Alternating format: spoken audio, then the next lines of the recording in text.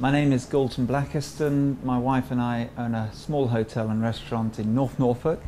We have 14 bedrooms and we have a seating capacity of 64. I sort of fell into cooking really because I actually left school to try and become a cricketer. And actually at the end of the season it was plainly obvious that I wasn't good enough, you know. So my mum sort of always said to me, well, you can cook, you're quite good at cooking, you're not academic, so why don't you do a market stall?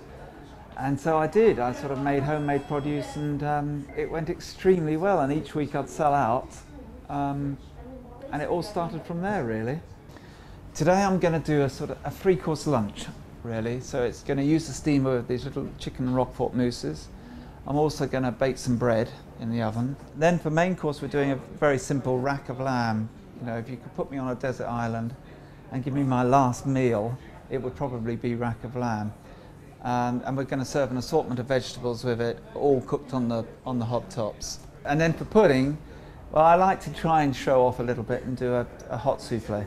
And hopefully very confident that the ovens will back me up on it.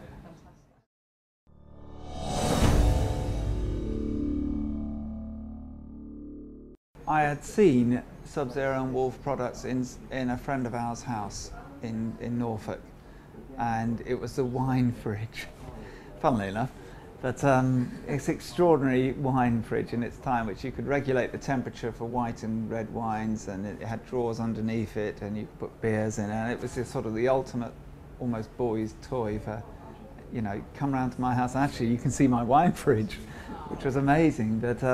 But also, like a lot of these products, it's all very well and looking the part and everything. They have to work well, and I'm not just saying it, but the product is brilliant, absolutely brilliant. I have lots of them at home now. We've also got these wine fridges that work. Now, you can imagine we're constantly in and out of doors being opened, and touch wood, I haven't had to call out engineers with broken doors or anything like that, or, you know, the temperatures unregulating and all that sort of thing. They work, and that's no higher testament I can say than that.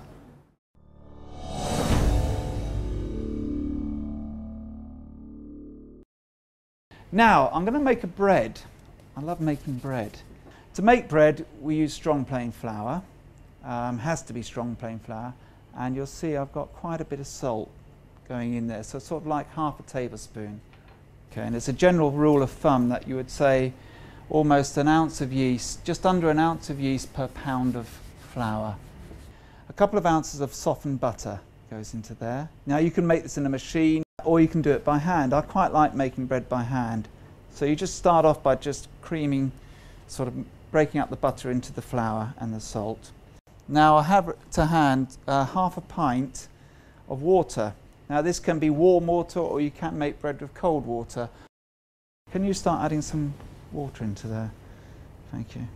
But the beauty of this place is, and I didn't realise this until fairly recently, that one of those although it's a warming drawer, it is also a proving oven, which is fantastic. So you'll see, I'm going to make this bread, put it in the proving oven, set it to 40 degrees, which is like a very, very hot summer's day. And you'll see come the end of the demonstration it will have proved up and be ready to go on to the next stage. And that's something which I think is very good. With a cloth on top and into the proving oven. And it's really fantastic for breads, pizzas, anything like that which uses a yeast dough. Fantastic for doing that, well worth it if you're into making bread. Right, so that's that. What I want to show you is you're going to have a starter today of a little chicken, and I would use a cheese called Bingham Blue, which is a cheese which is very local to me, made 5 minutes down the road. But because I thought I was coming to London, nobody will be ever heard of Bingham Blue, I'll use Roquefort. So that's why I'm using Roquefort. So what I've got in there is a little bit of chicken blended up in a food processor, and to set it we have some egg white. Then we add some cream to it, not whipped up or anything like that, and then keep adding a little bit of cream, and so eventually you want sort of dropping consistency. And the way we're going to cook these are in the steamer behind me. That's what I mean by you just want it the sort of consistency so it drops, like so. Once you've got that, you cook it in cling film. So we put it into a centre of a piece of cling film like so, bring up all the edges, like that, and then you tie it like tying a balloon, like that. I know they're only little ones, but it's a little suits on. So what we're going to do now, I've got some already balled up, and we'll cook these off, and then we'll have them for lunch in a minute or two, and we'll keep them in here, like so. Great for cooking fish, cooking anything you want. But we're going to make a sauce to go with the chicken and roquefort mousse, and it's almost like a hollandaise sauce. Okay, so it's called a sauce Charon, and the reason it's called Charon is because you're adding tomatoes and tarragon to it. Okay, so to begin with, we have some shallots in a small pan with some lemon juice, white wine vinegar, and white wine. Okay, and then we reduce it. We reduce it over a high heat to about a tablespoon of total quantity, okay?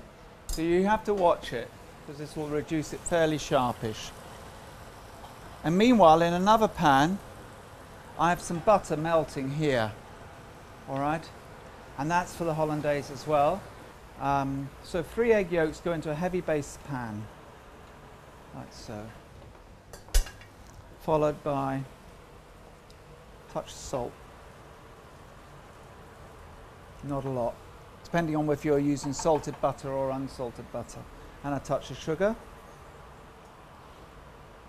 And a touch of pepper.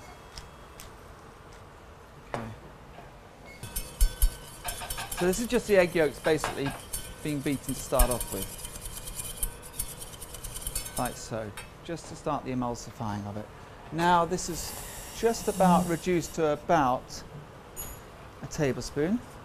And what I tend to do is to add a tablespoon of water to it. It helps emulsify the sauce. And we're going to reduce it down again. And take some of the strength of the reduced vinegar and lemon juice out of the sauce, okay? Once this is reduced down, we're then going to add the hot liquor from the lemon juice, and then we're going to add the hot butter. Meanwhile, our mousses are steaming away perfectly. Yeah. Then, do you want the butter adding now, Mr. Rawls? Bit by bit, you don't mess around, do it. Sorry.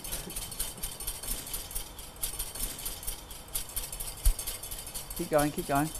Good boy. I have to say, if you put a hollandaise sauce made by hand and a hollandaise sauce made by machine next to each other, I think you'd know the difference. It's great, it's great. Started to emulsify now. Carry on. Hey, come back. Right, so that's on there like so.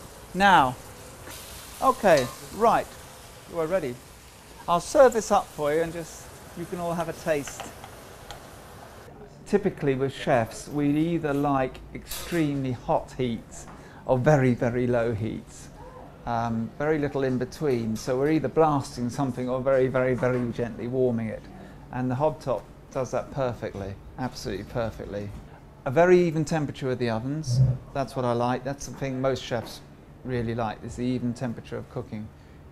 So, you know, if you're doing something very delicate like a souffle, if you've got them on the left-hand side of the oven and the right-hand side, are they both going to rise in a similar vein? Well, they do, and that's something very important. The kitchen is possibly the most important place of the house. It's where everything, you know, where you do entertain friends now, in most people's kitchens. And so you do want it to look the part. And I certainly think Sub-Zero and Wolf equipment certainly looks that you aren't going to get anything better looking than a Sub-Zero and Wolf.